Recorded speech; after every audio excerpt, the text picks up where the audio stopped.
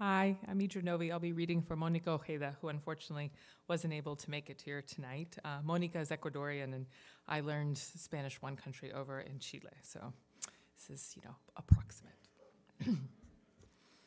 Abrió los párpados y le entraron todas las sombras del día que se quebraba.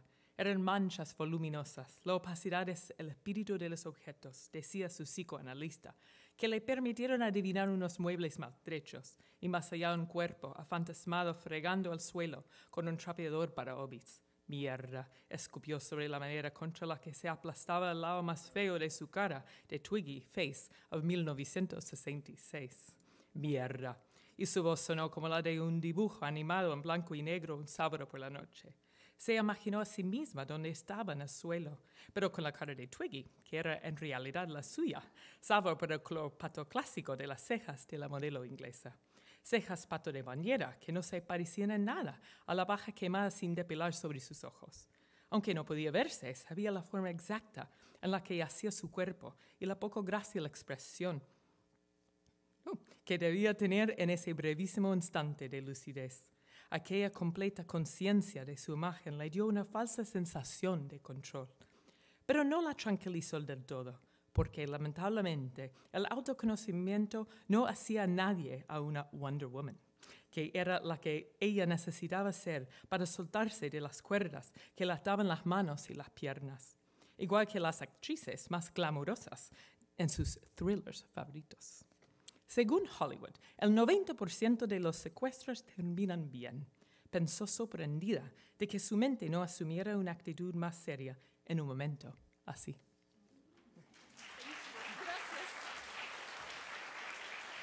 All right. And in English. She fluttered her eyes open, and in rushed all the shadows of the breaking day.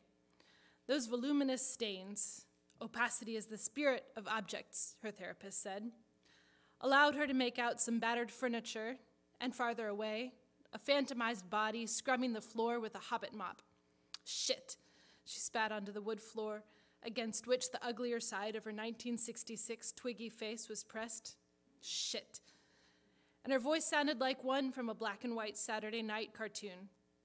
She pictured herself on the floor, but with Twiggy's face, which was actually hers, except for the English model's classic duck-colored eyebrows, rubber ducky eyebrows that didn't look anything like the unplucked burnt straw above her own eyes. Even though she couldn't see herself, she knew the exact shape her body was lying in, and the hardly graceful expression that must have been on her face in that brief moment of lucidity. That complete consciousness of her image gave her a false sense of control, but it didn't entirely calm her, because unfortunately, self-awareness doesn't make anyone Wonder Woman, whom she needed to be in order to free herself from the ropes that bound her hands and legs, just like the most glamorous actresses in her favorite Hollywood thrillers.